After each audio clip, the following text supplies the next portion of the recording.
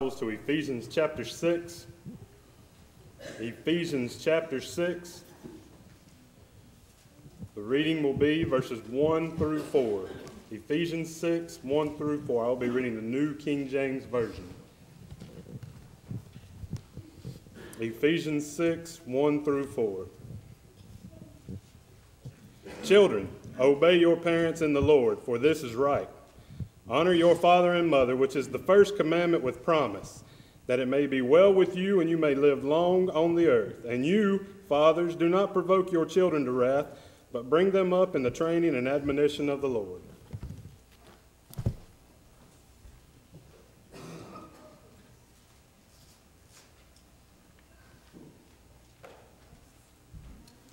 You never get a second chance to make a first impression.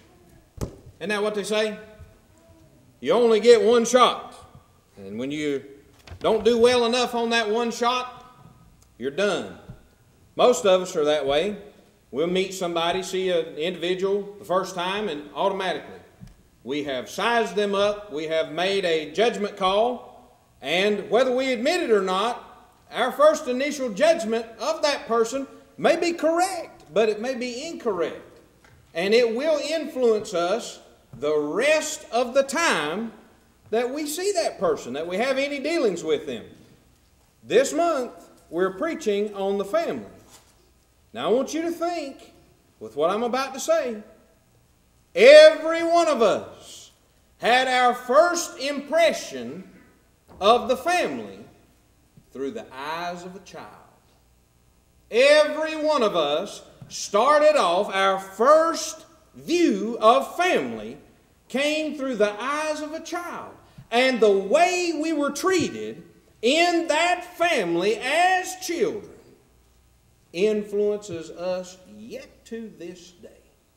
And the perception of family was founded in that young mind. Now, I can only speak for myself. I had a great childhood. I had a great family. I was surrounded by warmth and love and affection, and I still turned out how I did. Now, everybody else may not have had the same kind of childhood as me, but all of us started off in the family as a child, and it has influenced us. Today's sermon we choose to entitle, What About the Children? One, I believe, neglected part of speaking and preaching on the family is from the aspect of the children. And what this sermon is going to be today is to try and show us the type environment that we owe our children.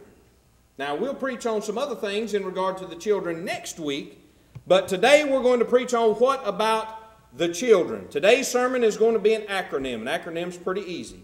Today's acronym is going to be SOAR. Now, I didn't say be sore, as in S-O-R-E. That's next week. Today is S-O-A-R. We want our children to soar. That's obviously a metaphor, if you're old enough, a metaphor. That is, we want our children to do the best they can. And if we want our children to do and be the best they can do and the best they can be, we owe them a certain type of environment. S-O-A-R. Here's point number one. Let's get started. We owe our children stability. That's the first point. Stability. Stability means the ability to withstand stress without damage. And in the first place, we owe them stability from the aspect of faithfulness. It ought to be one husband, one wife, that is one mama and one daddy for one lifetime. That's what a child is owed. Now, there may be exceptions to that, but the hard and fast, I guess you could say general rule, one mama, one daddy, one lifetime. That is stability. You can go online, choose your search engine of source, and just look at what the world says. Not the church, don't even worry about the Bible for a second, but see what the world says in one mother, one father homes for one lifetime. You go look and see the people who've been paid to research that and see what they come up with. and see the conclusions they come up with. And yet sometimes even in the church, we'll not even care. Too scared to preach it. Not here. That's right. And that's what it has to be. I want you to look with me in the book of Proverbs while we consider this aspect. And I'm going to give you another conclusion of mine. The biggest problem we have in our families today is a lack of love.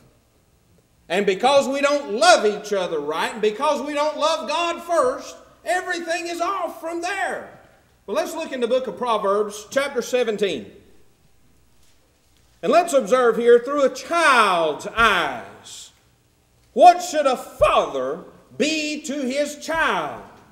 How should that child perceive specifically what the Bible says their father? Proverbs 17 and verse number 6. Children's children are the crown of old men. Now, that's a good thing. That's a grandparent, one way of looking at it. But look at how the verse continues. And the glory. What does the Bible say? And the glory of children are their fathers. You know, it should be the first hero that you really have in your life is your daddy. Says who? Says the Bible, the glory of children should be their fathers. That cannot be if there is no faithfulness in the family. If there is no fidelity, togetherness, and oneness in the family. What is the greatest problem from Brock Shanks' opinion in our families today? It's a lack of love and understanding what love is. Jesus was asked in Matthew 22 verse 36 beginning, what's the greatest? What is the greatest commandment in the law? Jesus said unto them in verse 37, Thou shalt love the Lord thy God with all thy heart, and with all thy soul, and with all thy mind. This is the first and great commandment. Fathers, you've got to love God more. Mothers, you have to love God more. And the second, Jesus continues, is like unto it, Thou shalt love thy neighbor. You realize whether you like it or not, your wife is your neighbor. And if you have been buried with Christ in baptism, she is your sister in Christ. Now, how do you treat your sisters? How do you treat every other sister in Christ? Do you scream and yell and holler at them? Do you put your fist into the wall, knock holes in the wall at home over your sisters in the Lord? Well, then you ought not to do your wife that way. Because you love God first, and you love your neighbor as yourself. At minimum, your wife is your neighbor. If you are both in the Lord, she is your sister. The first thing that children deserve is stability. And that comes from the avenue of faithfulness. Remember 1 Corinthians 13:13? And now abideth faith, hope, charity, these three. But the greatest of these, Paul says, is charity. Sandwiched between spiritual gifts, he says these are going to pass away, but love is going to remain. Faith, hope, and charity from that aspect. And the greatest of those is charity. We need to practice scriptural love in our families. But we also owe, from the avenue of stability, we owe our children some firmness. Now, firmness means adherence to purpose. Do you understand most of the time in our families we don't even have a purpose? We don't even have a plan. Here would be today's plan. Make it through today. Let's just survive today. Let's just kind of wander around aimlessly and see what we can do and just survive through today. Men, fathers, parents, from the broad aspect, we need to do more than just survive. We need to have a plan. We need to have purpose. There needs to be some things, for example, set in stone. We need to give them some stability. Help point them in the right direction. You leave a child to himself and see what happens. Same thing with an adult. You have an adult ungoverned by the Bible and see what you get. You get a sinner every time. You get someone who's lost. What happens with children? They develop bad habits as children and then grow up to have bad habits as adults. There has to be some firmness in the family. And even those of us who do have purposes or firmness in our family, here's what it is. If your child's named Johnny, I'm not talking about you, but little Johnny. We want little Johnny to be a ball player. We're going to take little Johnny every day to practice. Every day Johnny's going to chase that ball around all over the field. Well, there's no problem with that.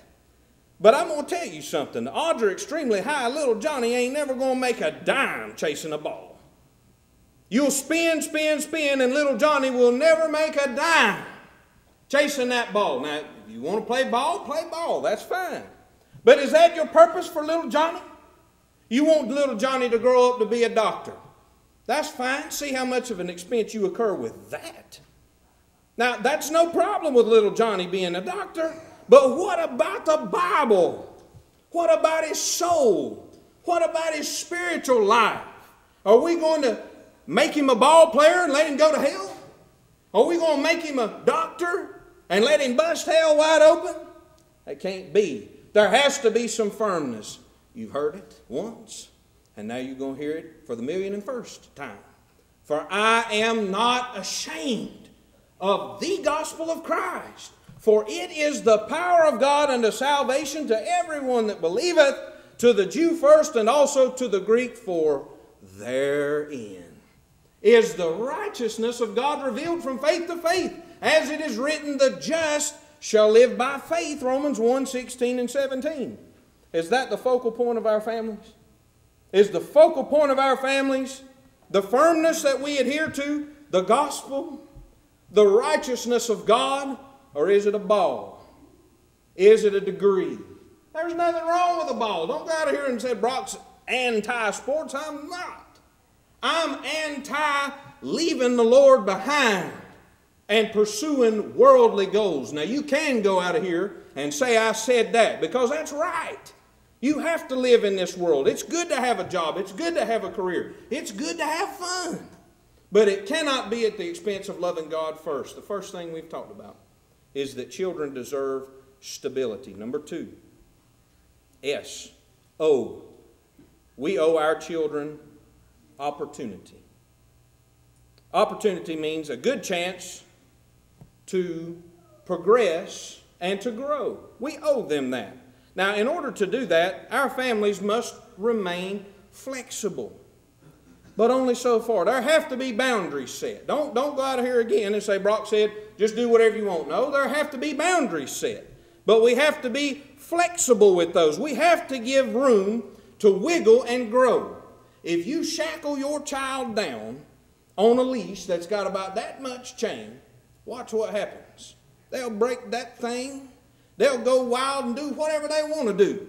But on the opposite end, if you give them all the rope in the world, that's not good either. They have to be given flexibility. We have to be flexible. We have to give them opportunity, but they have to know you're in bounds. You can go this far, but no farther.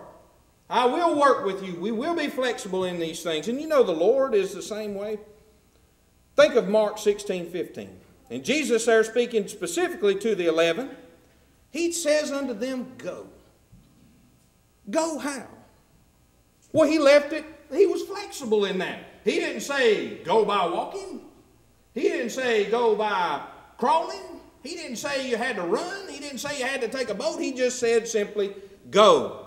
Now, in the same manner with our families, there are some things laid down plainly.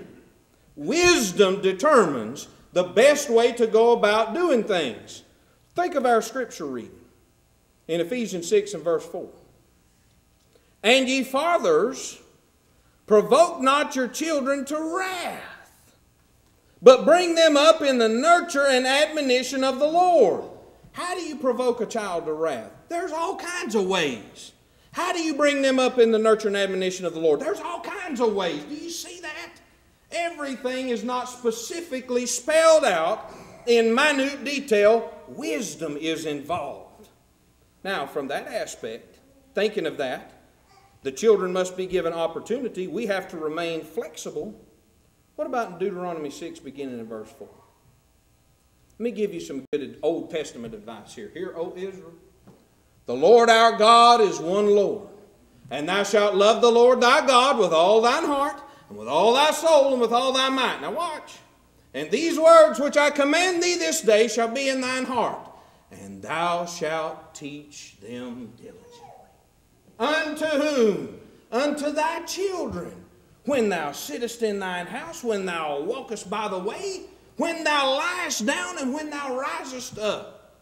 Now, if you do that, we all may be surprised at how much flexibility we would have, but how much our children would realize, I know I can only go this far. You know, that's what the Word of God does. It places boundaries on you. And when you instill that in your children as they grow older and everyone else in the world runs off and does all kinds of crazy things, yours will say, I can't go that far. I can't do that. I memorized, for example, the first Psalm when I was 6 years old, for example. And I know what it teaches. I know there are governors, there are restrictor plates, for example, in my life that I cannot go without consequence. But in given opportunity, failure to recognize strengths and weaknesses in our children hinders their opportunities. You all know I have 3 children. Let me tell you, they are 3 totally different people. They are 3 totally distinct and different people. I cannot, and I've had to figure this out. You cannot, I cannot treat them all 3 the same way. They're different. Now, I don't mean that to be wrong. That doesn't mean that we don't have absolute standards. We do. But there are some things, for example, with one, I have to build up. I have to kind of pat on the back and say, you can do it. You can do it. There's another one that I have to almost tie down and say, quit it. Stop it. Calm down. What's wrong with you? And then there's the perfect child that's just like her daddy. Just kidding. Just kidding. Point being, we have to see each child as an individual. Now, there are some absolute standards again. There are some things that are non-negotiable. But when you deal with people, you have to realize you never get a second chance to make a first impression. You got to try and do things right from the beginning, especially with your children. Think of what Jesus teaches in Matthew 25, 14 through 30. We recognize that as a parable of the talents. Now, I understand a talent there is a lump, it's a sum of money. But did the Lord, for example, give to each one exactly the same? No. He gave to each one what that one could handle. Do you see that? And in the same manner with dealing with children, you cannot push, for example, a 2-talent child in the same way you can a 5-talent child. There's how, for example, you quench the spirit of a child. You beat them to death. You beat them to death. You put too much on them. But from another aspect, if you have a 5-talent child and you only give them a 1 talent worth of work, that's wrong too. Their mind is going. They need things to do, and they'll find something to do, and generally it's wrongdoing. So you have to have wisdom involved in that to give them the proper opportunities, which helps explain Colossians 3:21, which is parallel with Ephesians 6:4. Fathers, provoke not your children to anger. Don't provoke them to anger. How do you provoke your children to anger? I think one way is to fail to recognize a 5-talent child, a 2-talent child, and a 1-talent child. If you try to expect all your children to be 5-talent children, and they're at best 2-talent, watch out. You're going to push them too far. You're going to make them children mad. They're going to hate the Lord. They're going to hate the Lord's church, and they're going to hate gospel preaching. The children deserve stability. The children deserve opportunity. And now number 3. Children must be taught to recognize the proper authority. S-O-A, authority. Authority means rule. It can be a person or thing to obey. Now, in order to do that, fundamentals must be stressed. All right? Let's use the example, for example, of baseball or football, whatever kind of ball. There are some fundamentals involved with that ball that you must stress. There are certain things that you have to go through the motions and get it just in muscle memory to where you just know. You know those things. Well, what about from the spiritual aspect of things? Am I the one who stresses the fundamentals of the faith to your family? I can tell you. If I'm the only one stressing it, y'all are starving. You don't know anything. because I can do my best, but it takes reinforcement at home. The fundamentals must be stressed. Do you realize that long before they really understand anything of one true God, the one true church, the authority of the Bible, or anything like that, they understand mom and dad? And for example, if dad is a wishy-washy authority, how are they going to look at God? They're going to look at God much the same way. If dad, for example, is an authoritative, lay down the heavy hand, beat them half to death, scream and yell and cuss and holler at them, how are they going to perceive God? I'm telling you, oftentimes in our families, the first perception of family is the same way we view the church, the same way we view the Bible, the same way, for example, we view all men. Dad is this way, therefore all men are whatever. You fill in the blank. Do you understand? So we have to stress some fundamentals in our action and in our conduct. Think of our scripture reading. Let's turn and look at it in Ephesians 6. Think of these things. These are some fundamental things which must be stressed if our children are going to recognize the proper authority. Listen to what the Bible says. Children, obey. Obey your parents in the Lord. That is, he didn't say obey them when they tell you to steal something. You don't have to listen to that. Now, don't go out here disrespecting or disobeying your parents, but understand, parents, you have a responsibility to teach them what is right. Children, obey your parents in the Lord. That is, in the thing that the Lord authorizes. Why? For this is right. Now look at the promise. Honor thy father and mother, which is the first commandment with promise. Why? That it may be well with thee, and thou mayest live long on the earth. Now that is a New Testament promise. Do you see that? That was drilled in my head when I was little. We'll see how old I live to be, but that was drilled in my head when I was little. But now, have we drilled in verse 4 right? Yet again. And ye fathers. This is a fundamental that has to be stressed to the fathers. We want to stress it to the children, and that's right. Provoke not your children to wrath, but bring them up. There's what you're not to do, but look at what you are to do. Bring them up in the nurture and admonition of the Lord. Those are some fundamental things which must be stressed. Earlier in this book, in Ephesians 4, 4-6, there is one body. Do we stress that at home? There is one body and one Spirit, even as you're called, and one hope of your calling, one Lord, one faith, one baptism, one God and Father of all, who is above all and through all and in you all. Do we stress that? That's a fundamental fact. The 7 ones. And I still get looked at cross-eyed when I say that. Because it's right. We haven't stressed it. Do you see that the Bible speaks authoritatively in ones? What about just in the Bible in general? In 2 Timothy 3:16 and 17, do we stress this in helping our children recognize the proper authority? All Scripture, not just some of it, all Scripture is given by inspiration of God and is profitable for doctrine, for reproof, for correction, for instruction in righteousness, that the man of God may be truly furnished unto all good works. Do we stress that at home? Do we stress the inspiration of the Scriptures? How right the Bible is and how much we need to apply it to our lives and families in order to make things right? Well, we got to stress the fundamentals. But from this aspect too, in giving them and helping them recognize the proper authority, we must feed them the appropriate spiritual food at the appropriate time. Now we understand the authority is the Word of God. Be careful. Now, in the same manner that if you have a newborn baby with no teeth, no anything, you give them a 16-ounce ribeye steak, they might gum it now. They might like the meat flavor, but they're not going to be able to digest that.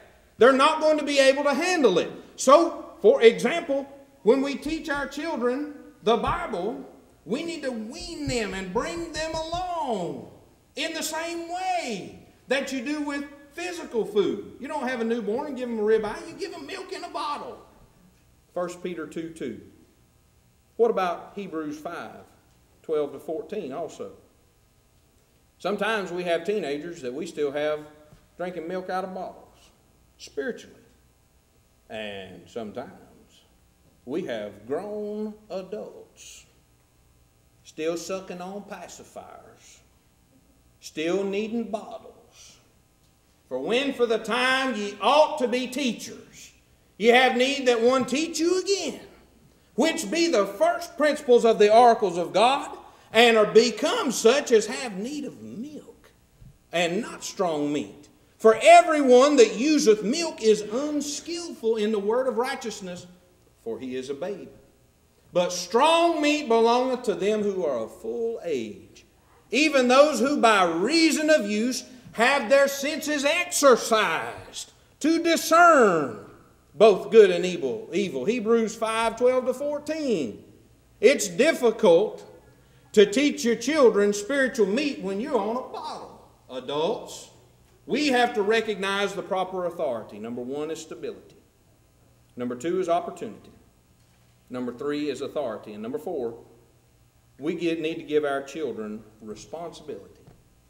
Yes, that is exactly right. Responsibility means obligation to do something. Why? Because we want our children to soar. We don't want them, for example, pecking with the chickens. We want them soaring with the eagles, if they can do that. Do you see? S-O-A-R. It is not always wrong to force a child into doing that which he sees as difficult. Now let me expound on this a little bit.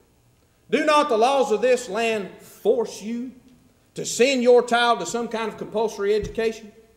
Whether you send them to public school, whether you send them to private school, or whether you homeschool them, you have to do something, or you can lie about it, I suppose. But to be honest and to have integrity and be forthright, you are forced to send your child to learn things that are necessary. And that's right, that's okay. But now, why is it wrong to force them to memorize Scripture? Well, you're going to make them hate the Lord. You're going to make them hate the... What? Do what? I bet they don't hate counting money when they get it. You teach them how to count money? Oh, man, yeah, man, hey, count that money out. You need to know how to do that. Well, why is it wrong to say, you sit down, and you're going to read this, and you're going to memorize it? Oh, Brock's a bully. No, I'm not. No more so than anyone else. Forcing those children to go to school for how many years? 13, 14 years? 17, however long it is? Till you're about 18 years old and you go when you're about 5? Is that wrong? Nobody complains about that. But it's wrong to force them to do things in spiritual matters? No, it's not. We need to eat some meat and realize that. In Proverbs 22:6, there's a principle there. Train up a child in the way he should go, and when he is old, he will not depart from it. That does not teach the impossibility of apostasy, but it does teach. As a general rule, you train that child and watch. Watch. It's more than just teach, it's train. Let's look in the book of Proverbs while we're here. Let's look at Proverbs 14:9.